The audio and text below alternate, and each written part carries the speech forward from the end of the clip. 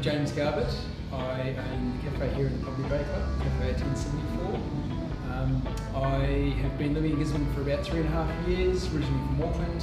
I moved here with my wife Sophie and my 2 children to basically bring them up here in a town that reminded me of what New Zealand was like when I grew up. My background is hospitality since I was 13, so I've been in the game, 20 plus years. I started in the kitchen and progressed to the front of house, and for most of my time in hospitality I've worked front of house, worked all around the world on luxury boats and fancy restaurants and what have you. This is the first time I actually owned a cafe. It's been quite different to a restaurant.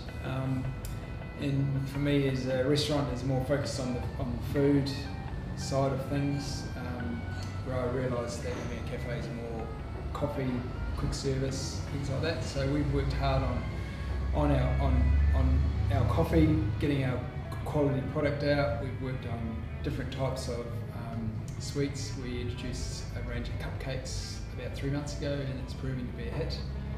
I battled to stay out of hospitality, but I think because it's in my blood, as I got drawn back into it. And when we moved to Gisborne and I saw this business for sale, or saw this business because I used to come here for coffee, I thought, what a wonderful business, beautiful old building, lovely, the best location I think in town, great outdoor area, just had everything that I loved about a hospitality business within it. So we put an offer in and we ended up buying. Here we are today.